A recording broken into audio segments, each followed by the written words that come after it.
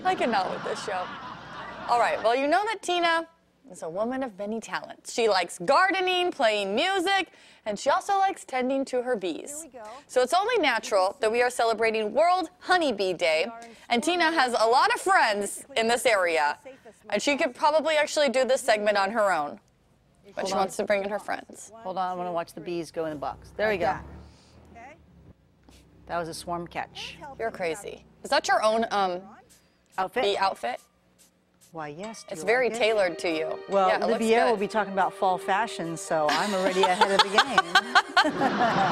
Sara Foust is here from the Bee Box store. Hi. Hi, how are you? Doing great. How are you? Good. Okay, so some people drive by it because it's on, is it J Street? Yes, corner of 48th and J in East Sacramento. Okay, and you guys open when? We opened about 1.5 years ago now. And how's it going? It's going pretty good. It's going good. Do you actually have clientele other than the people that love bees? I mean, are they curious? Like, what is that? Yes, a lot of people come in and say that they drive by either to work, from work, school, something like that, and they've always been curious, and then the first time stopping in, and they usually fall in love with it, which is awesome. Right, because some people go, why a need for a store for honey and bee supplies? Exactly. What's the point? So the point is bringing local honey, especially during this farm fork movement in Sacramento, directly to the consumer and kind of educating the consumer on real, pure, raw honey. Sara, come here.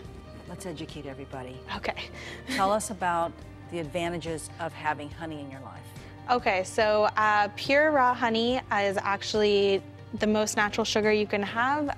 It's very full of beneficial enzymes, stuff like that. It's super good for you. You can put it on cuts, you can put it on burns because it's antibacterial and it never goes bad. And we can put it in our tummies. Yes. Okay, Also very sweet. What else do you have at the store? So we do also have, we have our different varieties of honey. It comes from different floral sources, so they're not flavored. They just get their flavor from different florals. Depending on where the bees fly to. Exactly. Right, right. Are you guys doing this yourself with this, your own honey? Yes, so we do produce all the local wildflower and all the Kauai wildflower. We do have bees on the island of Kauai in Hawaii. What? And then, yeah. Oh, wow, okay. And then we do bottle and acquire our other rotating varieties. Okay. And then we do also have our creamed honey, which we do make with our local wildflower honey. We have a cinnamon infused and a bee pollen infused.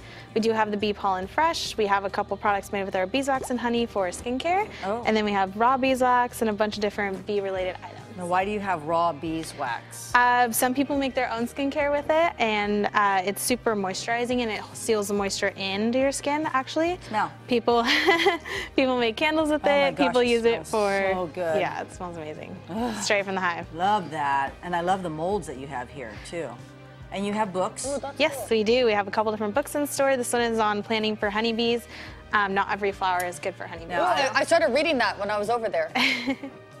I'm serious. It gives you a random book? Yeah, I picked it up, and it gives you a long list of ones like if you want it to grow tall, if you want like shorter flowers, but what you should plant To help the bees. For the bees, yeah. 'Cause we need the bees. Exactly. A lot of people don't realize how important the bees are. Yes, So a lot of people don't. So bees are the most efficient pollinators out there, and we're dependent on them. Yes. To have our food. Exactly. They produce about 1/3 of all the food that we eat, and you actually In the can't... world. In the world, yes. Do they make Pop-Tarts?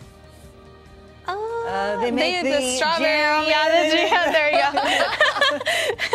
There you go. But yeah, and you actually can't get an almond without a bee, so we'd have a lot less food without bees out there. Okay, Yeah. thanks. The next hour, they will be hanging out and show us a recipe that you can use with the honey that you buy. All right, thank you.